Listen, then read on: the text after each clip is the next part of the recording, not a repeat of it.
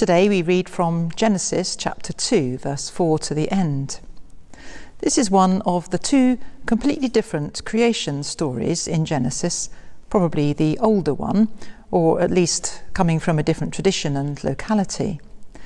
Those who edited the book of Genesis have juxtaposed the two, fully aware of the contrast between them, but no doubt valuing equally the insights offered by each.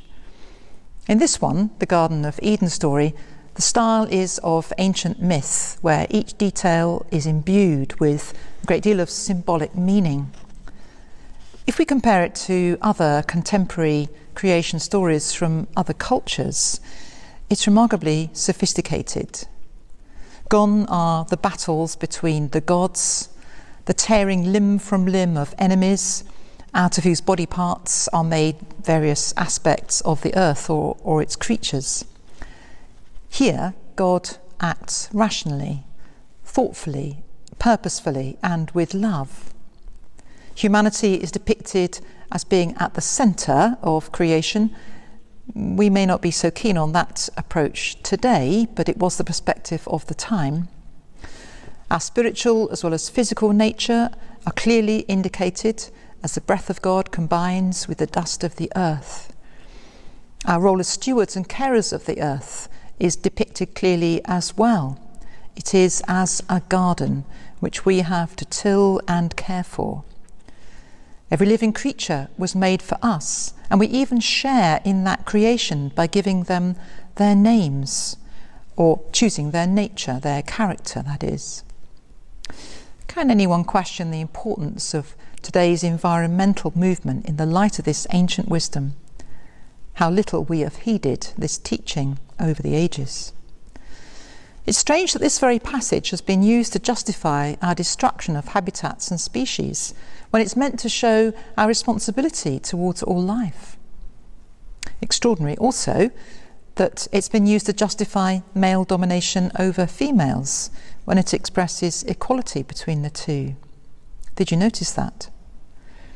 The animal life of the planet was found delightful, but inadequate to provide a partner and equal to the man. But when his own body was used to make that other person, Eve or life, he greets her with relief. This, at last, he says, is my equal. This one can be my partner. Flesh of my flesh, bone of my bone. This one is the same as me. In the other creation story in chapter 1, the same point is made in a different way, as God creates male and female simultaneously on day 6. Far from being a primitive, perhaps quaint, but mainly relevant account of origins, this turns out to be remarkably prescient and wise. And of course, there is the test to bear in mind, the one tree of which they should not eat. Any test would do. And an ancient myth of human origins would generally include some kind of test. It is preparing for the question, given that everything in the garden is so lovely, what could possibly go wrong? To which the answer, of course, is a very great deal could and did go wrong.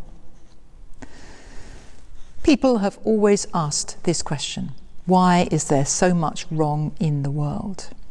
And stories like this were written partly to provide an explanation, some kind of answer, and one that has a lot of value still today.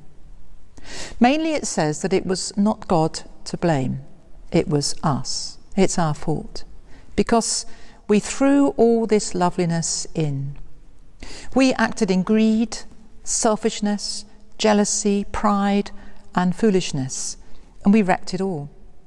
We failed the test, and everything else followed. Or rather, we constantly and repeatedly do fail the test, generation after generation. Into this human condition came the incarnation which we have recently celebrated. The Word made flesh of our flesh, living this life as it was intended, without making those mistakes, eating that fruit, without that selfish greed, that pride and blindness to the good. a wholesome human life.